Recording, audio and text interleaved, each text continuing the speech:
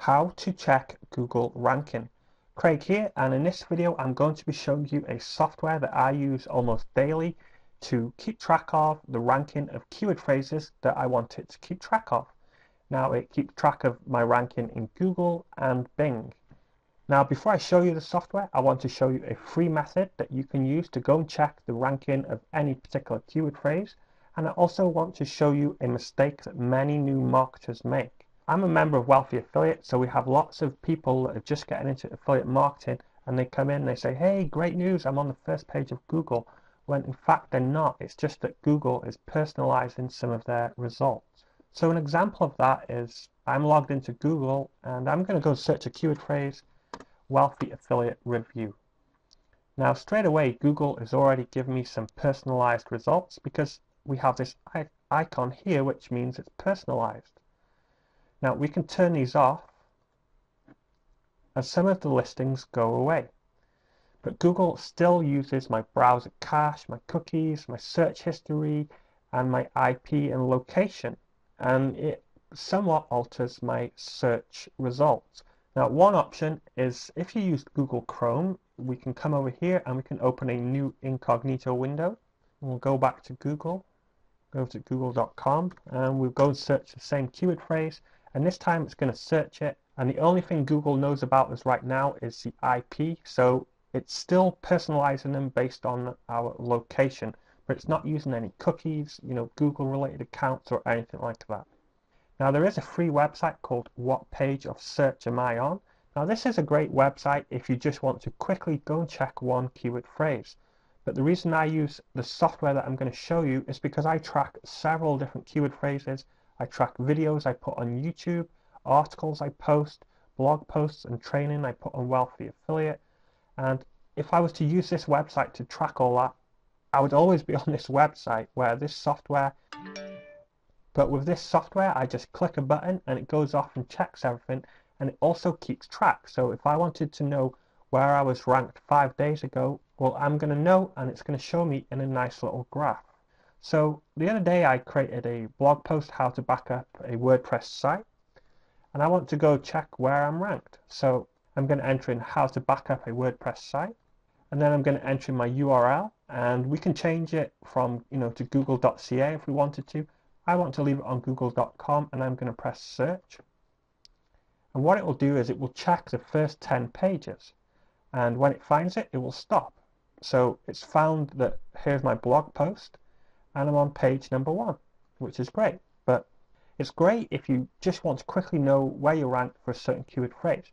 But what you have to keep in mind is this software or website, whatever you want to call it, is using an IP. Now, I don't know where this IP is located, so Google is going to be returning ranking results based on the website's IP locations. Now let's try again and see if it returns an error which I was talking about. Well, it's still going to do it. But what you'll find is sometimes you go to do a query and it'll say, oh, you'll have to check back again because right now we have to, take a break or whatever, because Google will ban their IP address if they do too many queries. Okay, so what I'm going to show you now is the software that I use. And if you want to check it out, you can visit my affiliate link, which is thewiseaffiliate.com/aranker. And it's pretty straightforward. There are no fancy graphics because all it is, it's the data that we want it to keep track of. We have a column here where we enter in our keyword phrases and websites, a column for our Google ranking, the changes, the Bing ranking and the changes, the country and the date last checked, and we have some other options here. This is for if we wanted to change some of the keyword phrase details. We can say, yeah, don't check Bing anymore, and we can put it into a different campaign. We can make it use a certain proxy. So let's say we wanted to know where we ranked in the UK. Well, if we set up a UK proxy, it's going to, check the ranking as if this computer was based in the UK. You can set up notifications. So let's say you appeared on the first page of Google. Well, it will notify you via email, or perhaps the other way around. If you were knocked off the first page of Google, it would notify you. So if you made changes, you'd click update. We have an option here to add notes. So let's say I just created an article pointing back to my blog post which would increase my ranking, hopefully, well, I could submit an article to streetarticles.com, and you save it so that you can somewhat figure out, well, yeah, this is what work I did. So here, play that would just go and check the ranking right now, and you can delete it if you want. So up at the top here we have several buttons. Check all, obviously it's going to check all of your keyword phrases. I'm not going to be showing you all of the keyword phrases that I target. Check stars, that's if a keyword phrase has a star, it will only check the starred phrases. Site URL, if we want to add a URL to our database. And keyword, if we want to add a keyword to our database.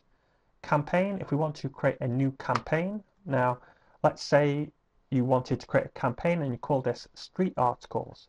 So the purpose of that is any keyword phrases you want to rank on street articles, well, you could track in a separate campaign just to keep everything organized. Now, you can import on all of these features, and you can import up to like 50 URLs at a time or 50 keywords at a time. Add statistic on here, this is where we could add a keyword phrase one at a time, or we can also import. So you'd select your keyword phrase, your URL, country, Bing and Google, campaign, and proxy, and your notification, and hit save, and it would import a new keyword phrase. Or you simply click on import statistic, and it would import from a text file. Now the text file is pretty straightforward to set up. I'll show you one. So this is a YouTube video URL, and then we have the country code. Basically, we add a comma, and then the country code, comma, our keyword phrase, comma, and the campaign name. And then you just import, and it sets everything up for you. So going over the other options, under File, we have Settings. Here we can go under the Scheduler settings and set this program to run every day, week, or month, however often you want it to go and check the keyword phrases. I personally don't use this, but it's available if you want to. The reason I don't use it is because I don't like to have numerous pieces of software open in my taskbar. Normally when I'm done with something, I shut it down. We have notification settings and some default settings. Request delay. This is because the way this software works, it's actually your computer requesting the data from Google. So I set mine to between 15 and 25 seconds because I don't want to be banned by Google. And when I say banned, they put a temporary block on you making requests. And there's some other details where you can set your proxy and the max number of searches you make. You also have a logo path, and I'll show you that in a minute when I export some data. So you can set your logo and obviously hit save. Proxy, you have here, you can import a whole bunch of proxies. I'm not going to get into that. And that's pretty much it. It's very straightforward. So I'm going to go and show you a campaign. So I'm obviously blurring some of this out because I don't want to show you what my campaign names are. So we're going to choose this one, Backup WordPress. Now again, like I said, I created this post on my blog around 5 days ago, I think it was. And I also uploaded the video to YouTube, and I also created a blog post on another person's blog. So I wanted to keep track, and also for this video purpose. So here I have the website URL, and I have all the keyword phrases. And then if I scroll down, you'll see that I also have the video, which is for the blog post. Now I knew I was going to be making this video, so with this particular campaign, I checked my ranking numerous times over the past 4 or 5 days, because I wanted to show you how things look in the graph that it creates. So let's say I wanted to view my history for this particular keyword phrase, how to back up a WordPress site. I can click on View History, and right now it's showing me from April 7th to April 8th. So I'm going to change that, and we're going to go back to the beginning of April, because I believe I started tracking this on the 4th, but we'll go to the 1st, and we'll click Refresh. And here it shows us the ranking. Now obviously I'm not ranked in Bing yet, so there's no Bing data on here.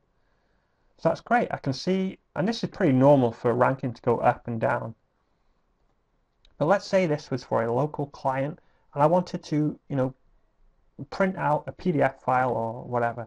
So I can simply right click and export selected records, and we're going to change the dates that we want to give them. We'll go from the first again, and we'll click show report, and we're just going to call this test123 and click save. What it's going to do, it's going to grab all of the data and put it into a PDF file. And here is our PDF file. So it has our company logo, if you want to put a company logo, search engine ranking report, gives us the site URL, the keyword phrase, the date the report was created, when, and when the details start from and when they finish, and ranking date based on 100 search results. So we have the Google and the Bing, the date and time when these checks were performed, and then down here it gives us our nice looking graph. So that is another great feature that I really like about this software. Again, if you want to check it out, you need to go to thewiseaffiliate.com/aranker. That is actually my affiliate link. So that's it. So if you have any questions or comments, please post them below and I'll get back to you as soon as possible.